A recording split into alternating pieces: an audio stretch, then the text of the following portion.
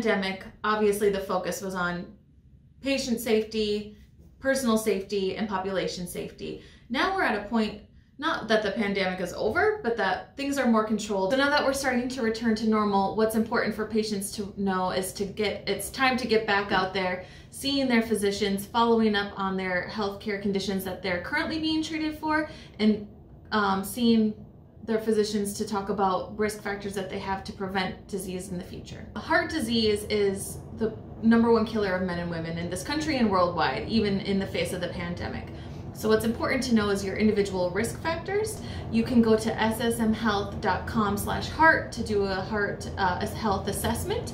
That's one way of doing it. The other way is seeing your physician and talking to them, your SLUCare cardiologist or primary care doctor, about your individual risk factors, which can include high blood pressure, high cholesterol, diabetes, family history, and those are all things that we can discuss and work towards maintaining or preventing. We look a lot at symptoms of heart disease of people who are having chest discomfort with activity, people who are having decrease in their exercise tolerance, meaning you're getting more fatigued earlier or more short of breath earlier. Those can be signs and symptoms of the COVID-20 that some people have, but it could be a sign of a more insidious or ongoing heart process. So if you're having any of those symptoms, it's important to talk to your doctor about that. It's definitely understandable to be nervous getting back out there, getting into a social environment, even if the social environment is just a doctor's visit. But all clinics at SLUCare are following CDC precautions, meaning hand hygiene, mask wearing, social distancing, and limiting the number of people that you're going to come in contact with.